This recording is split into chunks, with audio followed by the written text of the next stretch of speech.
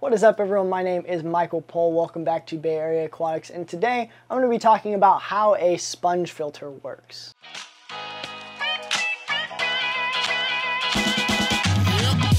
Alright, so it's a question I get asked all the time in Facebook groups, is how exactly do sponge filters work? How do they filter the water? All I see is air bubbles coming up. How do I know it's working?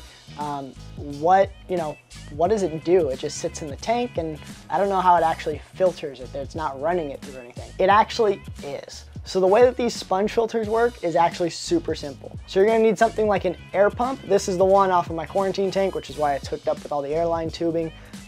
Something like an air pump, or like in the tank back right about there. I've got that sponge filter running off of a power head. That's not the common way to do it. I've got a video on it. I think it's up in this corner if I remember right.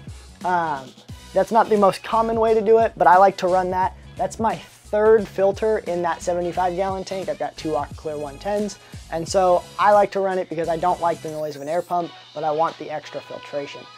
In the tanks where I run a sponge filter as the main source, I run those ones off of air.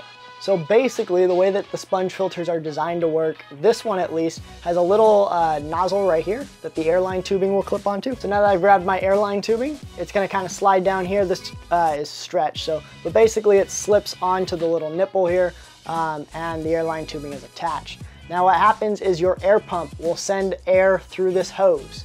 It comes down right in here on the sponge filter part. The air has to escape. The air goes up.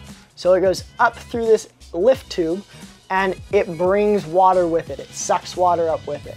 Now what happens when it's sucking water up with it, it has to get the water from somewhere.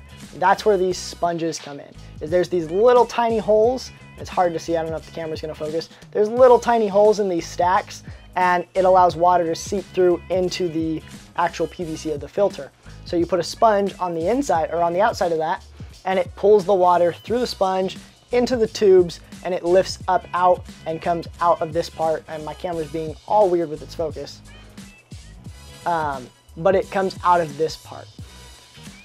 That, in simplicity, is how a sponge filter works. Now there's a couple of different types of sponge filters. These are my favorite type. This is a very small one, but they're dual sponges. The main reason I like these is, one, they suction to the back of the tank, or side of the tank, or whatever. You can kind of see there's suction cups there.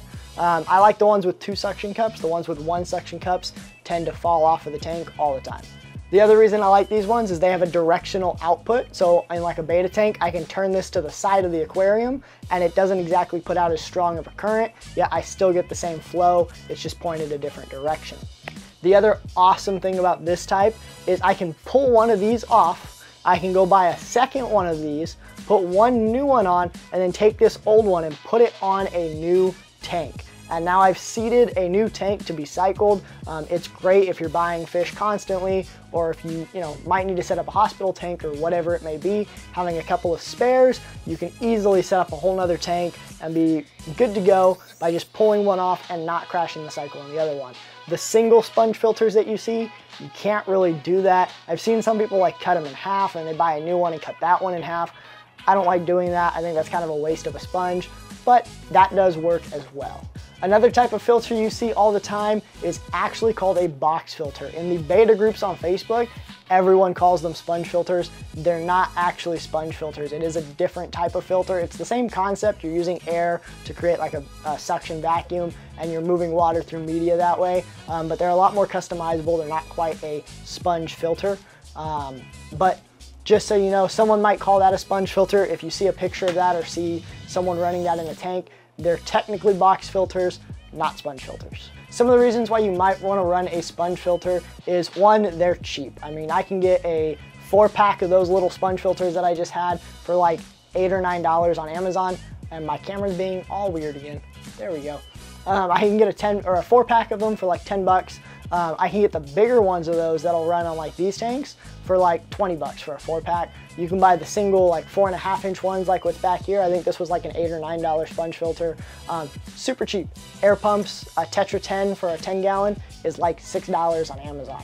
Add a 99-cent check valve and like $2 for the airline tubing, and you've got yourself an awesome filter for a 10-gallon. So very common in fish rooms where they run a big central air system, and they power each of the tanks via air, so they run sponge filters. They're cheap, they're effective, and they've been around forever.